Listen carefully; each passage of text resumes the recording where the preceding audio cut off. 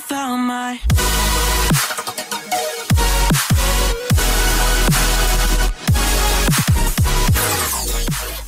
What's up, Colin Tubers? It's Colin here again, and welcome back to another video. And today, what I want to show you what I got for Christmas is a brand new queen size memory foam mattress bed. And what I mean by memory foam mattress, I'm talking that it's squishy and it comes back all fresh and new and ready for you to go. And also, in this video, I'll be teaching about the different parts of a bed. So obviously right here I'm touching is the comforter, which has a lot of different patterns and stuff. See how mine's a bunch of checkered with blue, teal, and white and all that stuff.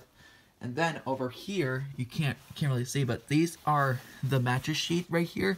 It goes on top of the mattress and under the sheets right here. Then we've got the box spring, which is like down here where my finger is.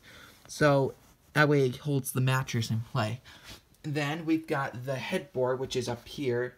It's to make sure to keep your head nice and comfortable so it prevents a sore neck and back here. So it's always a good symbol for that. And then, of course, we got the foot end right here, or whatever. There used to be a footboard somewhere on my old bed, but now it's just a nice open one.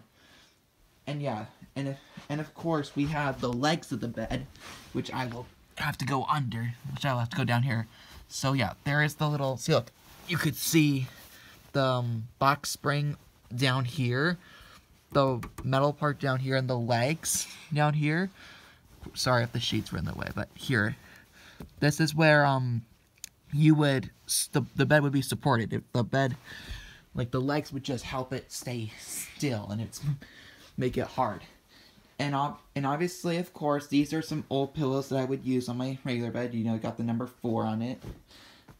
Matching pattern with my comforter. And yeah, that's pretty much it. But of course, there are little holes right here. And I'm planning on getting this adjusted to be lowered so that way it's not super high and my pillows don't go like under the headboard. And if I step back a few, you can see the entire bed from here. And I love the color. I'm going to tell you right now, comment below what size bed you have and what shape and patterns you have and color. And yeah, and this bed is 80 inches in length and 60 inches in width.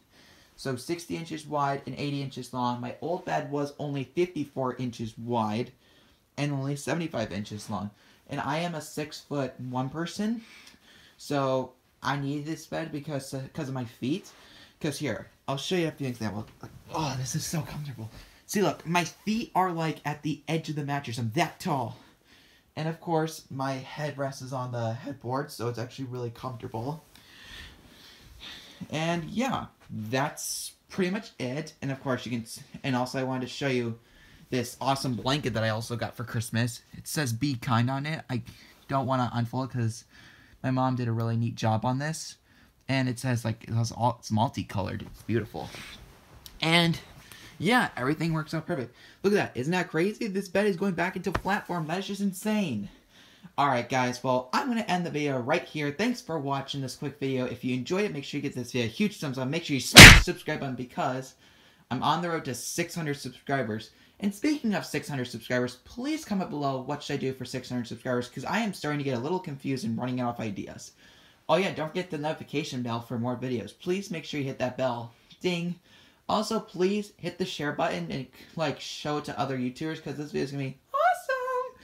And also, make sure, of course, leave a comment and what size bed do you have, what color, shape, pattern, all that stuff. And what is the feeling of it? Is it squishy? Is it hard? Is it fluffy? Anything.